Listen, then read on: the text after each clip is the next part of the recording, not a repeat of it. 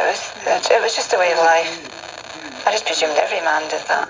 Bob Henderson and John Watt were central figures in a scandal that rocked the legal establishment in the late 80s and 90s.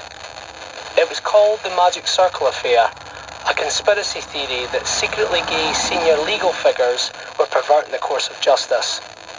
Kenny Ferguson was an investigative journalist for Scotland on Sunday when the conspiracy theory took hold. It was called the Magic Circle because it made prosecutions disappear. BBC Disclosure has been investigating Bob Henderson and John Watt's roles in the Magic Circle Affair, and we ask whether they used it as a smokescreen for child abuse. I do look back on Bob Henderson in particular and ask myself, did Henderson use the Magic Circle to distract attention from another circle of criminality? And I think he probably did. In 2014, years after the scandal and Bob Henderson's death, Susie went to the police to report her father and his associates' crimes. Susie's report led to a police investigation which resulted in John Watt's conviction last summer. Got a phone call from court to tell me that he'd been found guilty.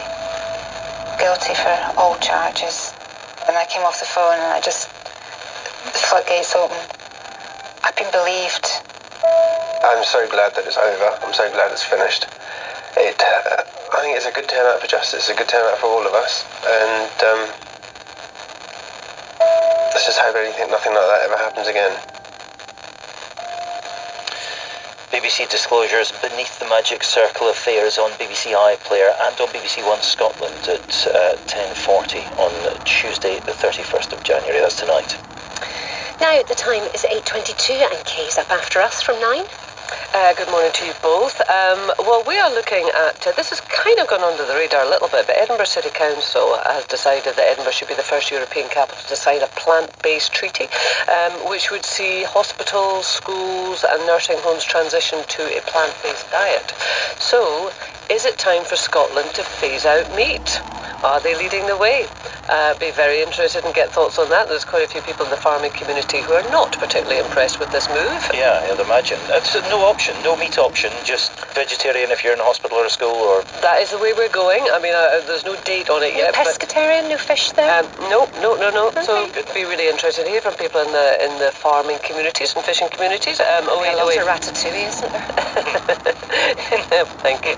0808 592 95 00 is the number to call. Mr. Blue Sky, Brian Gilmer is with us for our property surgery. Paul McKenna is with us, world-renowned hypnotherapist. He's going to free us from anxiety. Just a small job he's taking on this morning. And the best news of the day for me, undoubtedly, Marie Kondo, you know, the Japanese queen of clean. She's got a messy house. She's had a third We're child, going to be talking and about she's that too. declared an amnesty. Who knew? So 3 children. It means that you can't tidy too much. She's collided with reality, hasn't she? I am so thrilled. Say. So thrilled. Exactly. Absolutely. Okay. We're going to be we can't discussing talk that. about it enough, as far as I'm concerned. Well, we're going to be Can you talking listen about to Paul the McKenna? Can you listen to Paul McKenna if you're driving? He's not going to be hypnotising people on air. I don't think that's what hypnotism is anymore. Okay. I think it's a different thing. I think you used to go to the shows at the pavilion, didn't you, where you ate an onion. It's a whole different thing. Yeah, thanks. All right, Kate, we will speak to you again at 9. Thanks very much indeed for that. Phil is back now with more sport. Hello again, Phil. Hello, Martin. Yes, the roll the betting odds